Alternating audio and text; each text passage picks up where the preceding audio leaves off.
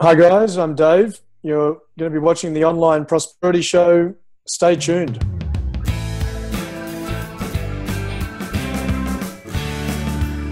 Now, welcome to yet another exciting episode of the Online Prosperity Show. And today we've got the masculine empowerment coach himself, Dave. Dave, how are you doing, my friend?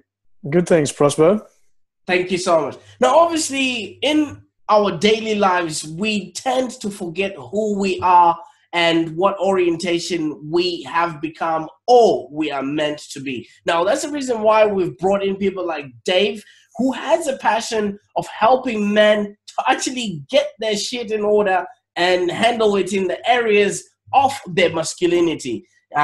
This may entail your sex life, your relationship with women, and also relationship with people that are around your work, your business, and your day-to-day life if they are of the opposite sex. Now, Dave, thank you so much for your time today. Tell us a little bit about your story and how you got to become the empowerment coach.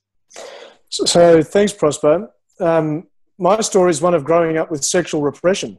So I grew up with a bunch of ideas that sex was wrong. I used to have a lot of guilt, have a lot of shame around sex, kind of like growing up religious, with a bit of a religious upbringing. But for me, it was an alternative cult, an alternative organization.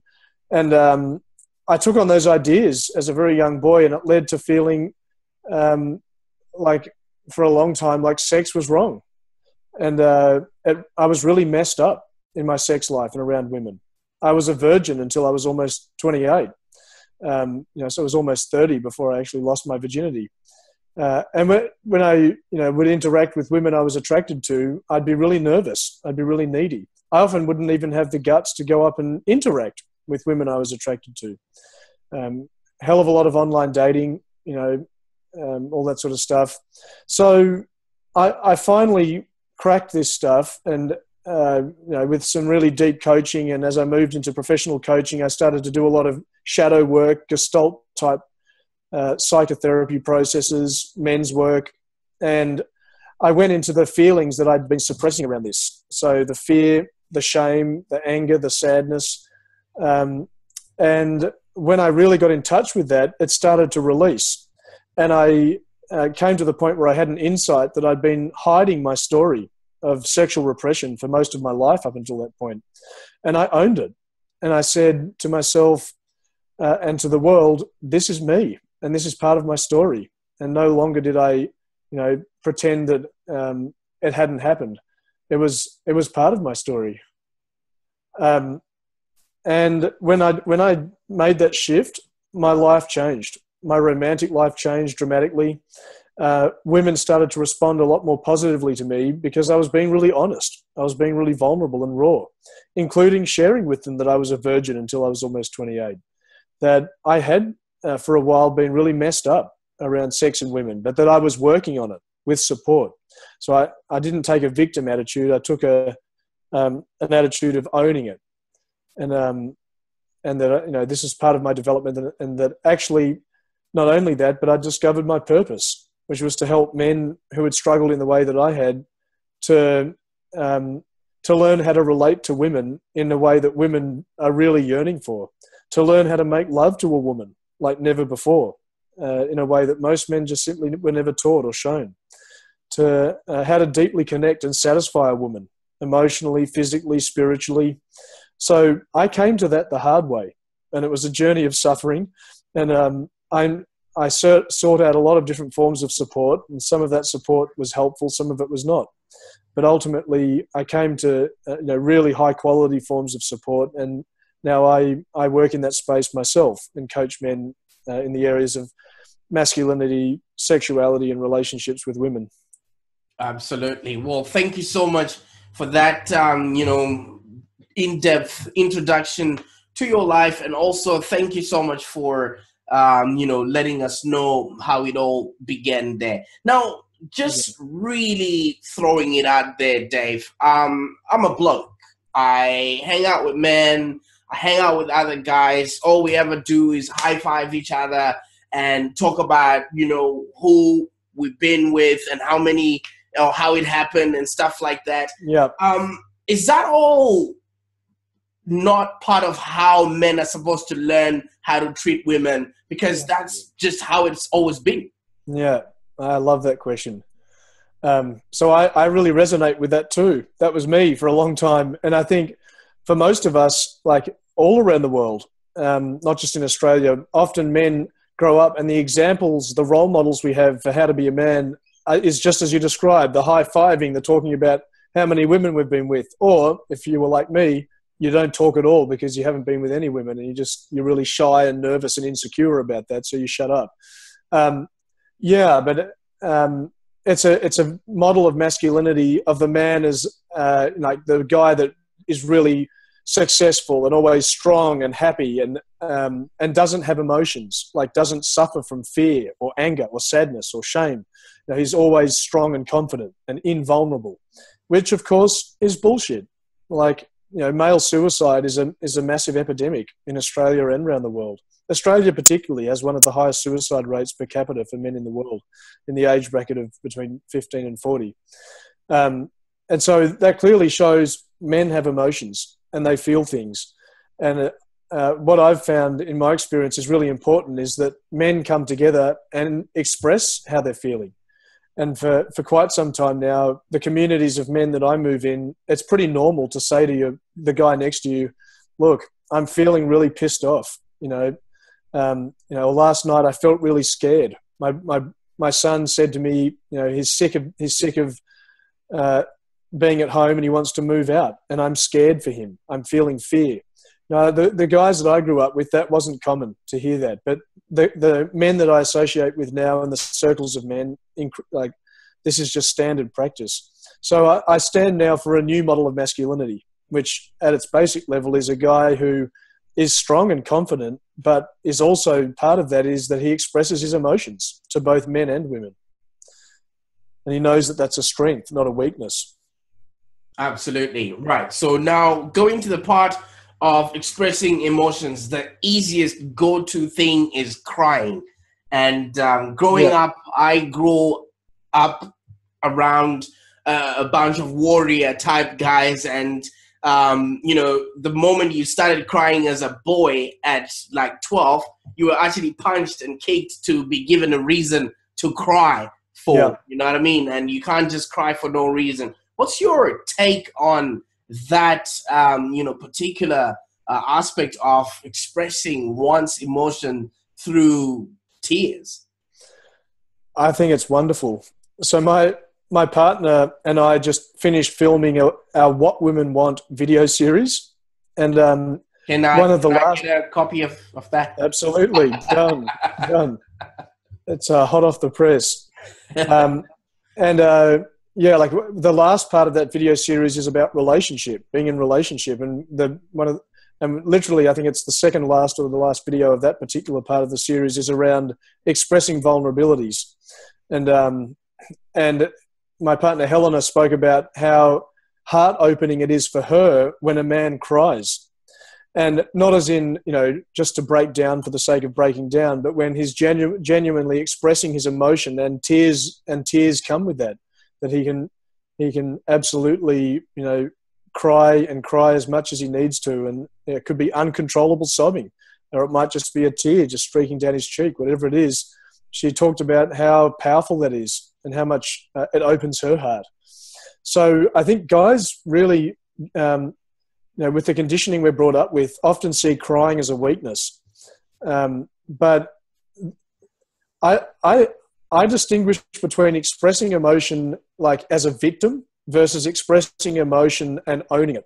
And like you can express frustration, you can express sadness through tears, you can express fear, but from a place of owning it and from a place of centeredness and let all the tears flow. And as opposed to being the victim and saying, the whole world's against me and breaking down and just being an absolute mess on the floor. That's a little bit different. So I'm a fan of, as a man, expressing emotion and letting everything come out without holding anything back, but from a place of owning it and being centered, not being a victim. And there's a difference. Absolutely. Thank you so much for that part. Now, if you're watching in the audience right now, that was your cue to, yeah, cry if you can, express yourself. Either it's tears of joy or tears of sadness, whatever it is, just, let it come out there. No, in our day-to-day lives there, Dave, we going to be having relationships with either women or men or whichever sex you would be at this particular moment. But I'm just going to be speaking from a guy's point of view. And our relationships with women are, even though we think we are civilized, they still haven't evolved from the caveman sort of era where women are a little bit less than what men should be, either at work, either in society, everywhere you go. I don't think, maybe I could be wrong, I've never seen a woman with white hair who is a news anchor. They're always supposed to be young, plump, everything else like that. Now, how then does this social fabric,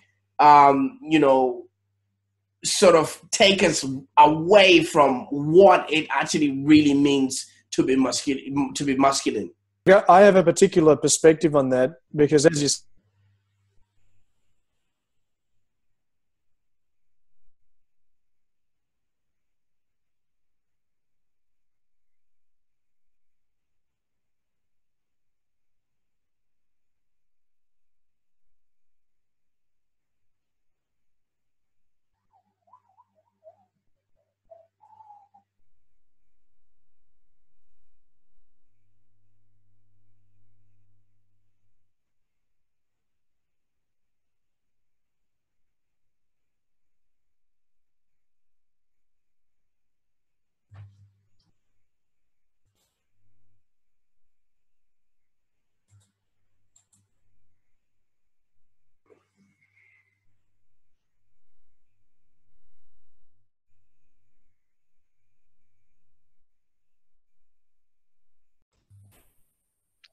Hey man, sorry I lost you there for a bit. Yeah, I don't know who that was. I'm pretty sure my internet's good. At what point did it cut out? Okay, you were still going to answer my weird question. Is it clear though? So is it around like sort of putting women, like conventionally attractive women, up on a pedestal versus? Well, okay. Yeah, so I've just noticed, my internet connection isn't the one that... So my question basically is, how can we correct that part of society that puts women on a pedestal and, like, super attractive types? Yeah, exactly. Is that a... That's perfect. Yeah, I can respond to that. Right, you can start from there. Okay. Yeah, so I think this is a great question. And look, the fact is the majority of society does put, conventionally attractive women up on a pedestal. Women who, the ones who appear in the magazines, the Hollywood celebrities, the models, the glamorous, with all the curves in all the right places. The women who the pickup artist industry rates out of 10 as 10 out of 10. And look, I mean, for a long time, that drew my attention entirely. Like, my goal was to learn how to seduce and be with women, that were at that kind of top level of conventional attractiveness. And for many men, it's the same. And that's biological. It's not wrong. It's wiring. But there is a lot of, like, in addition to the biology, there's a whole lot of social conditioning that comes with that, of putting women with that level of attractiveness up as being the ultimate goal, the ultimate prize. What it took me a long time to learn, and I'm still on a journey with this, is to, like, a mentor of mine said to me once, when you go into a bar or a certain part, like a party or a festival or a retreat or a particular whatever it is, don't go for the woman who has all the curves and all the looks in all the right places. Instead, feel for who is the woman who's got the kind of energy that's so juicy that you just want to swim in it and immerse yourself in it, and go for her. Go for the woman whose energy is so attractive to you that you're just blown away by it. This is challenging because as men, we do have this biological conditioning. We are very visual, and we do have the social conditioning of super conventionally attractive woman being put up on a pedestal. And it's not wrong to feel attracted to that. So most men, in my experience, including myself, are drawn by women with that level of attractiveness. But what I've found in my experience so far, and other men I speak to also find the same, is that it's far more fulfilling to be connected both sexually and in relationship with a woman who's got an energy that's so fucking juicy and compatible with yours that the connection there's a lot of polarity there. And so that you sexually, you can't keep your hands off each other. Relationship wise, you get on like a house on fire and you have a really great time. And you just love to be with her in her energy. So my experience has been that sometimes men need to go on a journey with this and go for that attractive woman, the conventionally attractive woman, and seek that out and pursue that until they discover the emptiness of it. And that actually true fulfillment does not lie in being with that kind of, as you described, the newsreader type woman or the models or the girls from the magazines. But ultimately, your fulfillment is much more a woman whose energy is compatible with yours.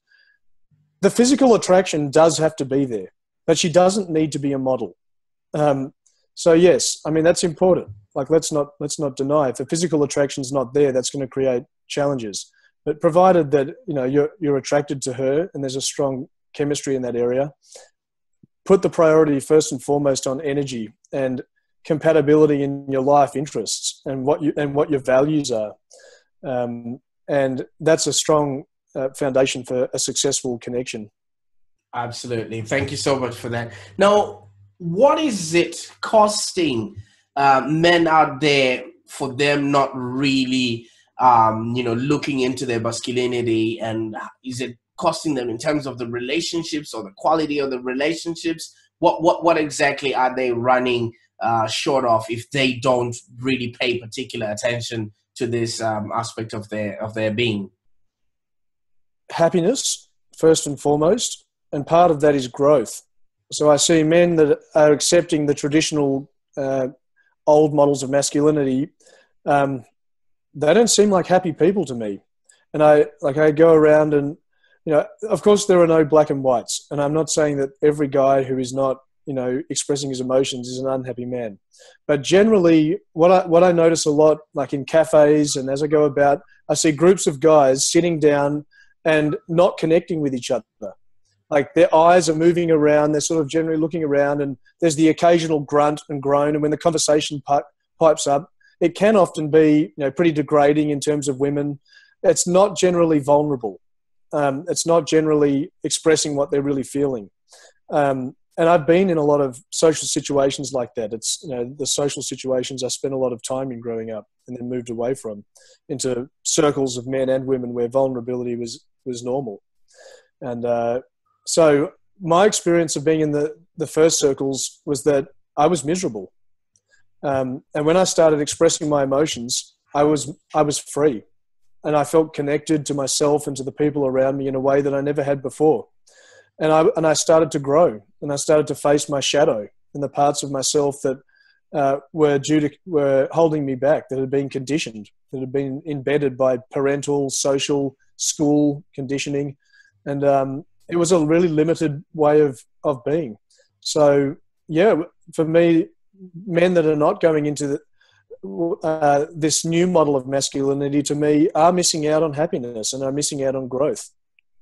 Absolutely. I'm just going to be asking for, on behalf of all the other men out there, what do you think of guys that wear pink? If I'm a fan of wearing what you feel confident in and love. I can see you're wearing pink. And look, I love it.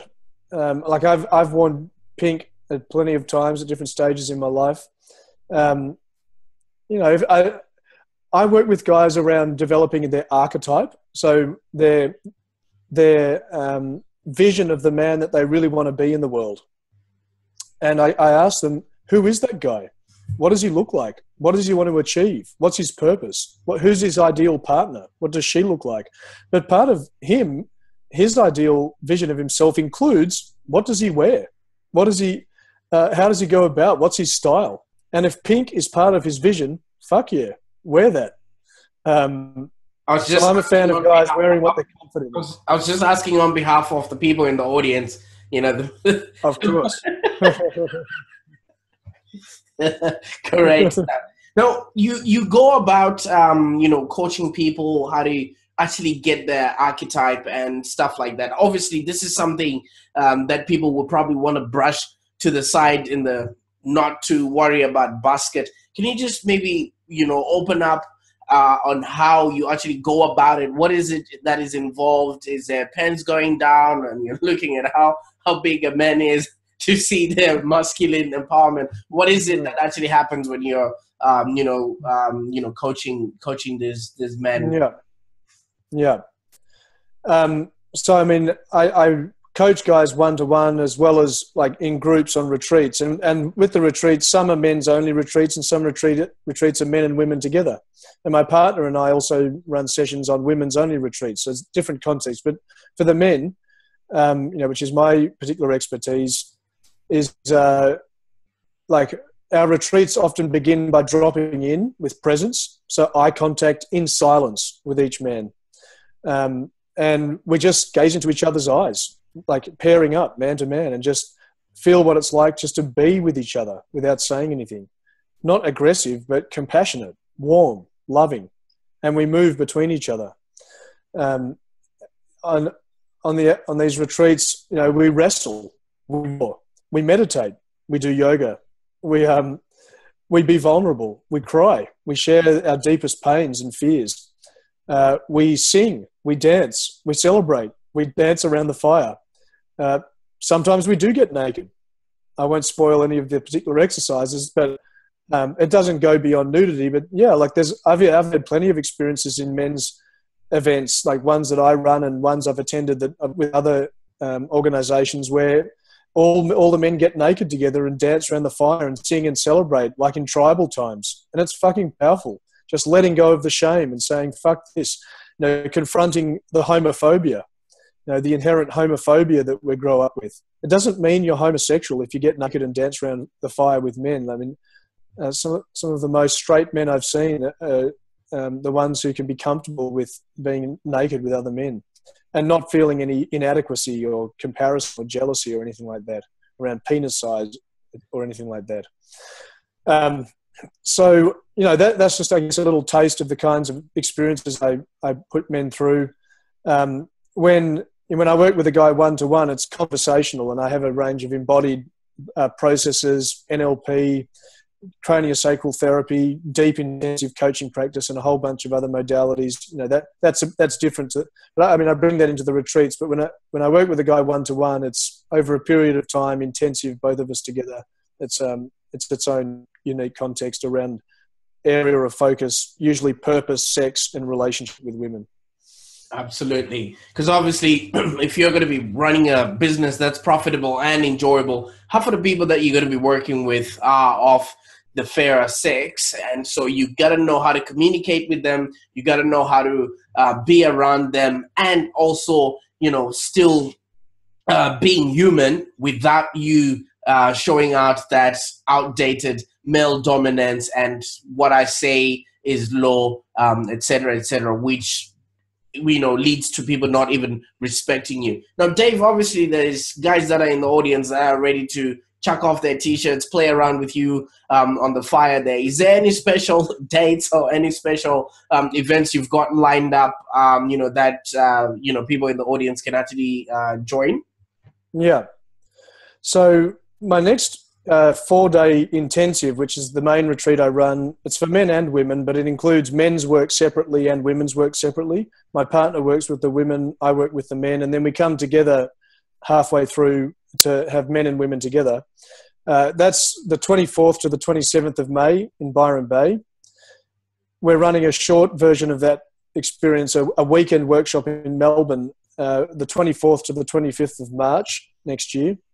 And I have a men's only event, a 3-day event in the Blue Mountains of Sydney from the 28th of September until the 1st of October next year.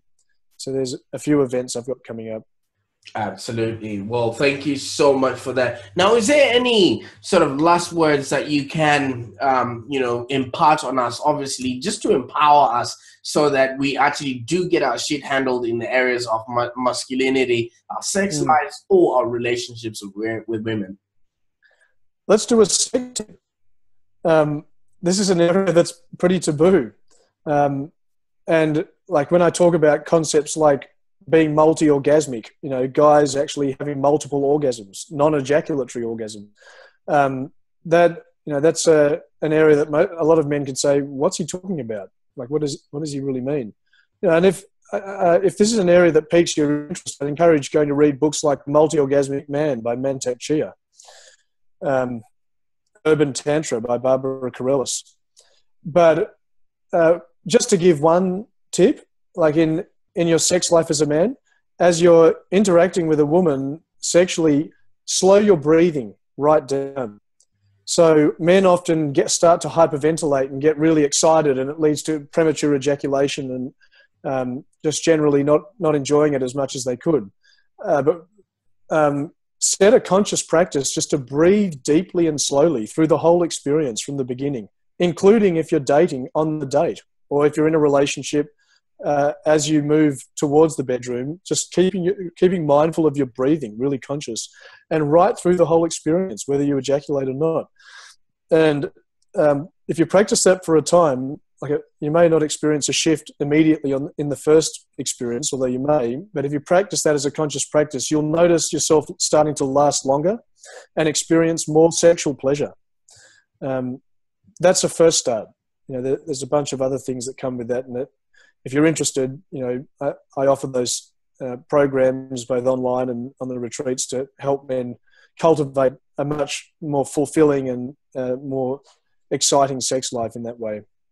Absolutely. Dave, I can't thank you enough for your love, especially, and also your expertise and your knowledge on the field of masculine empowerment. And I really do hope that if you're watching in the audience right now, you would really appreciate that every single day we bring in experts like Dave that are more than willing to give us, their knowledge, their time, and their expertise. So you better subscribe to this channel just so that you don't miss out on valuable content like this. Dave, thank you so much for your time today.